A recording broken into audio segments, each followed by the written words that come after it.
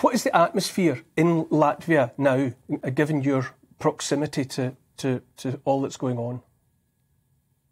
Well, we feel safe, but our hearts and minds are now with Ukrainians. And I must tell you, just in the last 24 hours, Latvian people donated about 1 million or more than 1 million euros, which we already now use to purchase more than 500 tons of fuel to ship to Ukraine. We are assisting with lethal aid, with weapons, with ammunition, with humanitarian assistance, because we believe that Ukrainians are fighting also for European freedom.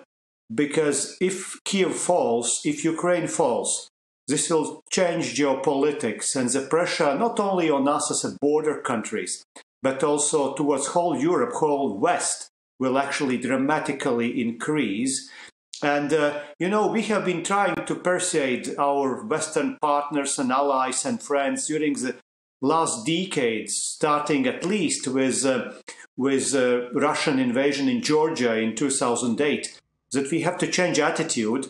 But it was not so easy, because frequently we were considered like a troublemaker, not capable to see a good thing in Moscow or in Putin.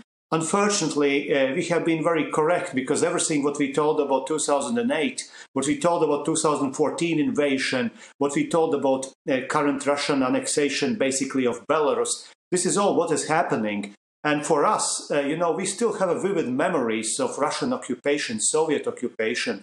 So our people are just like dedicated to defend our country, like we see also Ukrainians are defending our country.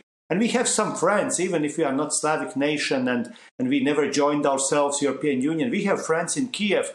I have also some personal friends in Kiev who are now as citizens simply defending their streets and their country at this moment. So it's very moving, and we have to do in the West everything we can at this moment to help assist Ukrainians to defend Russian aggression.